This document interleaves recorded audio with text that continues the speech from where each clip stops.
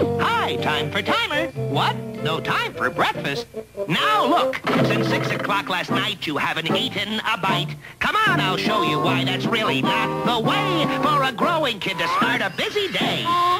Here we are inside your body, and this noisy empty space is your stomach getting angry 'cause there's no food in the place. Uh-oh, let's find some food fast.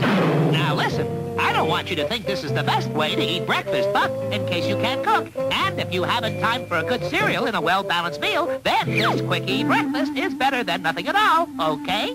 Hey, here's orange juice and milk and fruit just waiting to be taken. And bless my soul, right here's a bowl with one cold piece of steak in, a hard-boiled egg or chicken leg or cheese or luncheon meat, or a peanut butter sandwich. Any time of day is a treat. So to keep your mom from grumbling and stop that stomach rumbling and keep your legs from stumbling when you play, you gotta eat some kind of breakfast every day.